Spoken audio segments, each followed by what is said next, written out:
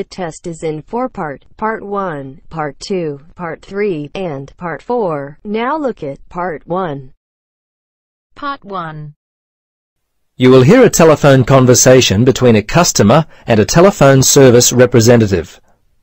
First, you have some time to look at questions 1 to 6.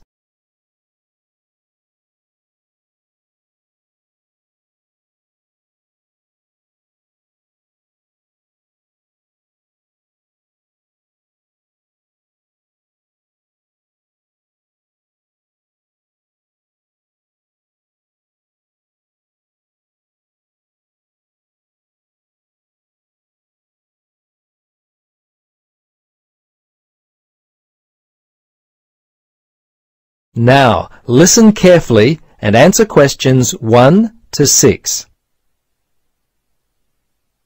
Hello, Cheap Calls Unlimited. This is Adam O'Shaughnessy. How can I help you? Yes, I heard something on the TV the other day about cheap local and national calls. Do you have a new offer available at the moment? That's right. You would have heard about our special no-limit offer. Oh, how does it work? How can I save? Well, do you make many calls outside your local area? Well, yes, as a matter of fact I do. I often call my mother-in-law in Sydney, and sometimes I call Perth and Melbourne. We've got family there. Okay, where would you be calling from? Brisbane. Right, this would be perfect for you. How it works is you tell us which city you call the most, and we'll set up a special offer for 3 cents per minute, no matter what time of the day you call. But it gets better. We also offer 10-cent local calls. No other telephone carrier can offer you such a cheap plan. Wow, that is cheaper than what I currently pay. But what about international calls? I often call America. What are your rates to the States? Our rates to the USA are also competitive. You can call America for 6 cents per minute. This also includes a connection fee of 15 cents. That's competitive, all right. So, how do I sign up? Well, we can do it right here over the phone if you like. Or I can send you out an application form. Or I can email the details with a form attached. Which would you prefer? Well, how long will it take over the phone? Oh, just a matter of 4 or 5 minutes. Okay, let's do it now. Right then. First off, I need your name and address. Okay, my name is Mandy Silverstone. That's Silverstone. My address is 16 Hazelwood Street. That's Hazlewood Street, Belmont, 4173. Good. Now what about your telephone number, date of birth, and do you have an email address? Yes. The telephone is 55223481. My date of birth is July 13th, 1972, and my email address is mandy@tele.com. That's MANDY@TELE.com. Why do you need my date of birth? Before you listen to the rest of the conversation, you have some time to look at questions 7 to 10.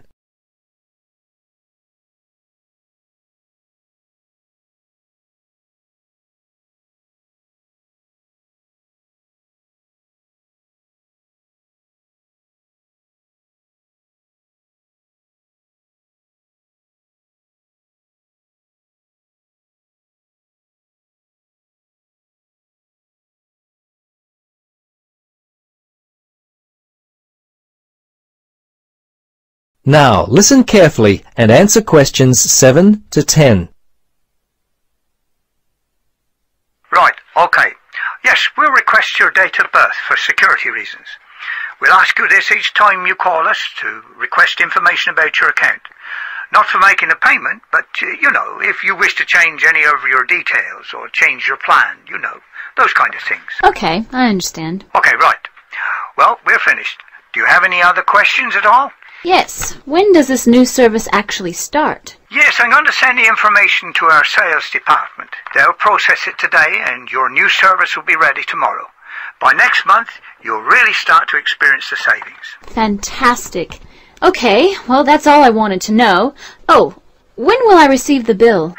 That'll be 1 month from the day you signed up. It'll be sent on the same day every month thereafter, unless you request a change. We can send them every 2 or 3 months if you prefer. That is the end of part 1. You now have half a minute to check your answers.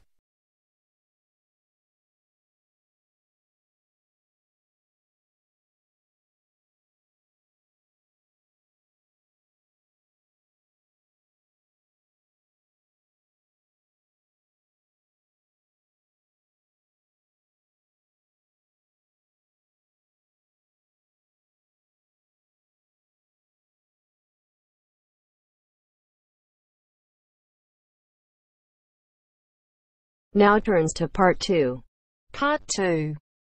You will hear a museum director talking to several student interns, explaining their internship duties at the museum. First, you have some time to look at questions 11 to 15.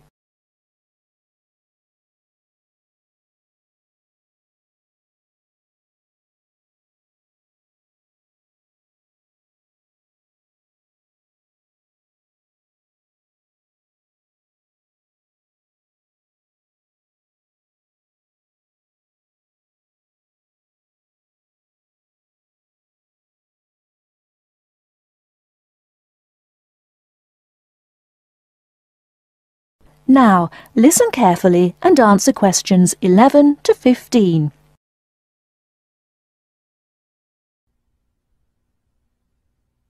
Welcome to the City Museum of Art. I'm Dr. Shirley Johnson, the director of the museum's internship program.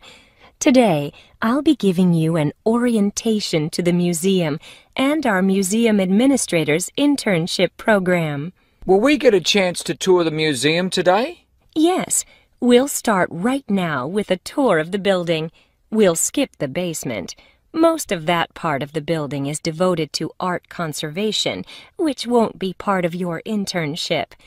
Let's begin here on the ground floor with the museum offices. I guess this is where we'll be spending most of our time, helping with the office work. You'll spend some time working in here so you can learn what the administrative duties involve, but you'll also get a chance to experience all aspects of museum work. This room in here is the Museum Tours office. I'm interested in that.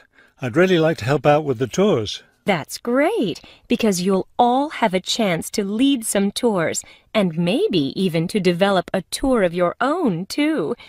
Let's go up to the second floor now. This is the boardroom in here, isn't it? Will we get to go to board meetings? Only members of the board of directors attend those. Now, back here behind the galleries are the classrooms. You're all welcome to attend any class you want at no charge. But we won't be teaching any, will we? No, the staff of the education department is responsible for that. Let's move up to the third floor now and the research department. Each of you will spend some time working in here. Great. I'd like to help with the research. We're working on some very interesting research projects right now. Also, as an extension of your research work, you'll probably contribute to some of the museum's brochures. I'm looking forward to that. I like writing about art. Another thing I've been hoping to be able to do is meet some artists. You're in luck then. We've planned a reception for the first day of your internship, and you'll have the chance to meet several local artists then. Before you hear the rest of the talk, you have some time to look at questions 16 to 20.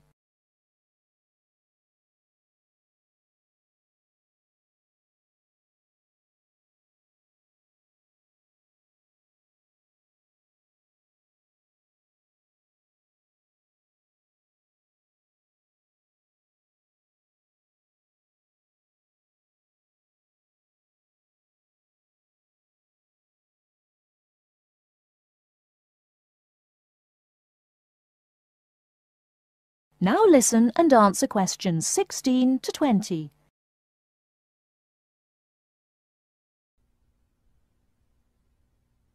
Could you give us a little background of the museum? I mean, when it was built and some information about the collections and things like that? Of course. The main part of the museum was built in 1895, with a combination of public and private funds. The new wing was built 60 years later with a donation from the Rhinebeck family. That part of the museum was built for the modern art collection, wasn't it? Yes, it was. In the main part of the museum, we have a gallery devoted to works by local artists, our sculpture collection, and a small collection of classical European art. You mentioned classes earlier. What kinds of classes does the museum offer? In our adult education program, we offer a series of art history classes, and for children, we have a program of arts and crafts workshops. You can get a brochure from the office that will give you more information. I saw a lot of chairs set up in the main hall. What are those for? Those are there for tonight's musical performance. We offer a weekly concert series during the fall and winter, and of course, all of you are welcome to attend. Now, if there are no more questions, let's step into my office and I'll show you your schedules. That is the end of part 2. You now have half a minute to check your answers.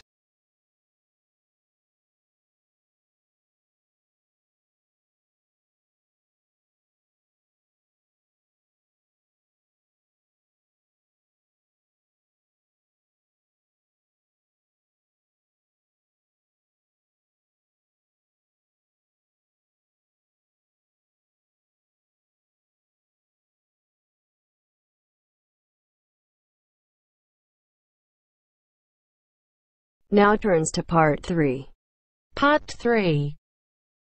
You'll hear 2 university students discussing a social science lecture they attended.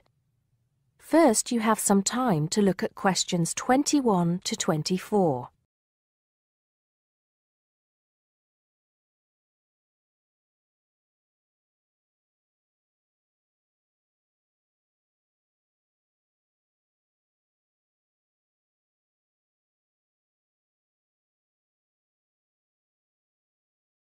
Now listen carefully and answer questions 21 to 24. Did you go to the first social science lecture yesterday? Yeah. Didn't you see me there? No. I was trying so hard to understand the lecturer. What didn't you understand? A lot of it, really. For example, he said we needed to study history as part of the course, but I didn't get why. You probably missed it. He said early on that we need to learn from our past mistakes. Right. But he also said we need to put ourselves in the place of our ancestors. Why is that? I think the point is that it's not enough to know how they lived and what they did. We need to know what they thought. I see. And I've written transferable skills in my notes next, but I have no idea what that means. If you study social science, you learn skills that you can use in a job. Oh, right.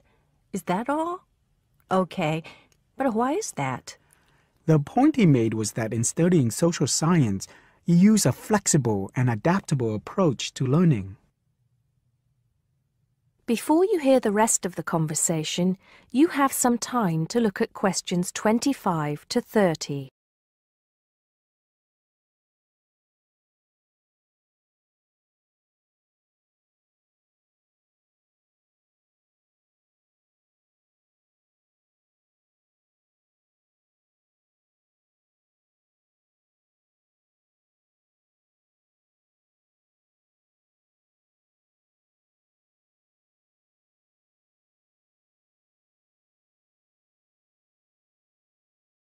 Now listen and answer questions 25 to 30. He also kept mentioning all the other subjects we will need to study as part of the course. I didn't write them all down, did you? Some of them. I think I can make sense of my notes. The first one was anthropology, which he said would cover prehistory and archaeology as well. Okay. Then there's economics. I wrote down that this was not meant to mean that we will spend all our time looking at economic theory, but more that we need to see how humans behave. That's good. I don't think I could handle economic theory. He said something about education too, didn't he? Yeah. He said we'll be looking at how cultural information is handed down from one generation to the next through teaching children. He said we'd be focusing on geography too, but I can't really remember which aspects. Can you? I noted it down, I think. Here we are, yes, particularly in relation to urban planning. It's law that I got confused about. I didn't understand why he linked that to economics. I think he meant that laws affect the way wealth is distributed. That makes sense. Now, what are the science wars? Okay, I did get that. The science wars are about how social science collects information. In sociology and social work, and in social science generally, they can only study patterns of behavior and observe. If you compare that to the way scientists work in physics or chemistry, it's very different because they use specific experiments that can be tested and which give concrete answers. Social studies is often accused of being unscientific. That's all. Okay. But it still looks like a good course, doesn't it? You don't have any regrets, do you? None at all. I'm looking forward to it. That is the end of part 3. You now have half a minute to check your answers.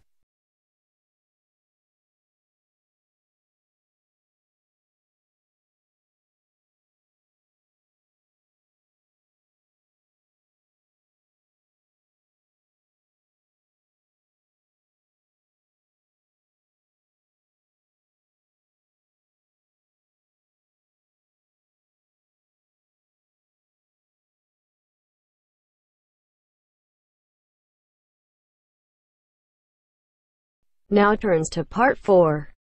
Part 4. First, you have some time to look at questions 31 to 40.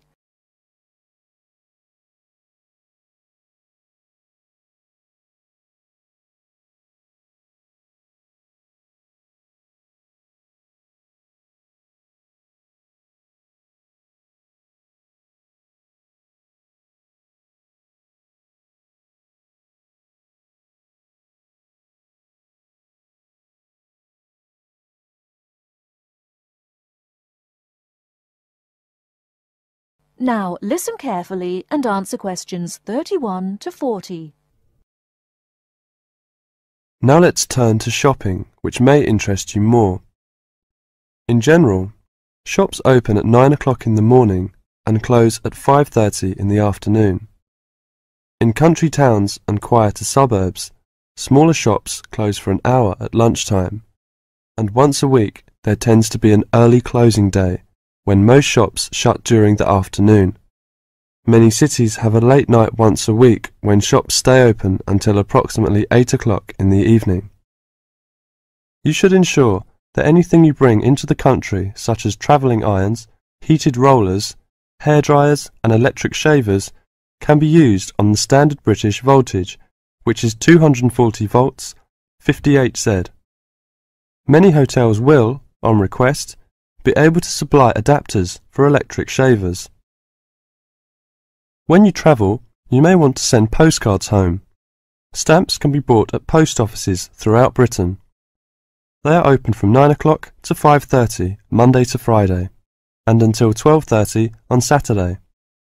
Stamps can also be bought at postal centre stamp dispensers, at large stores and major tourist attractions. For posting letters, you don't have to go far before finding a red painted letterbox. Alternatively, use the letterboxes at post offices. You may ask how much to tip in hotels and how much it is for a taxi. There are no fixed rules on tariffs about this, and the following is intended only as a guide to customary practice. Most hotel bills include a service charge, usually 10 to 12%, but in some larger hotels 15%. Where a service charge is not included, it is customary to divide 10 to 15% of the bill among the staff who have given good service. In restaurants, if a service charge is not included in the bill, then 10 to 15% is usually left for the waiter. For porters, we usually give 30p to 50p per suitcase. For taxis, 10 to 15% of the fare. Hairdressers, £2 according to how much work they have done, plus 50p to the assistant who washed your hair. If you drive in Britain, you should remember to drive on the left and overtake on the right. The wearing of seatbelts is compulsory for the driver and front seat passengers. Now let's talk about full details of Britain's road regulations. A copy of the Highway Code can be obtained from offices of the Automobile Association, AA, or Royal Automobile Club, RAC, at most ports of entry. These two motoring organisations can also provide plenty of helpful information to all motorists. Contact AA. Telephone is 01 854 7373, 24-hour service. RAC telephone is 0304 204 256, 24-hour service. For something more serious, telephone operators will give you the telephone number and address of a local doctor's surgery. Alternatively, you can go to the casualty department of any general hospital or, in the case of severe emergency, dial 999. 999 is free. Remember, unless you belong to a European Community country or one with which the UK has reciprocal health arrangements, you will be charged for the full cost of medical treatment in Britain, except in the case of accidents or emergencies requiring outpatients treatment only. It would therefore be wise to take out full medical insurance before leaving home. That is the end of part 4. You now have half a minute to check your answers.